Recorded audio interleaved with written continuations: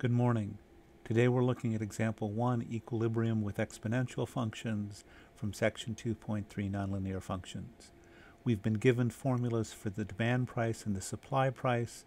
We'd like to make a table with the functions and the difference, plot them, and use goal-seek to find the intersection, which in this case is the equilibrium point. So I'm going to start with my table already made out. If I look at the formulas, the quantity is going from 0 to 1,000 by 100. The supply price is 200 times quantity times 1.2 to the quantity over 100. The demand price is 1,000 times 0.9 to the quantity over 100.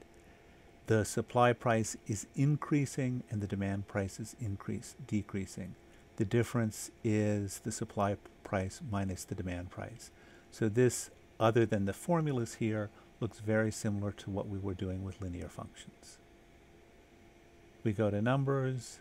I'd like to insert a scatter plot.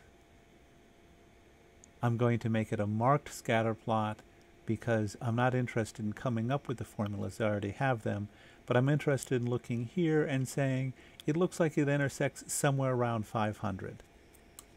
So I'm going to try 500, repeat so that I can remember where I did my starting point.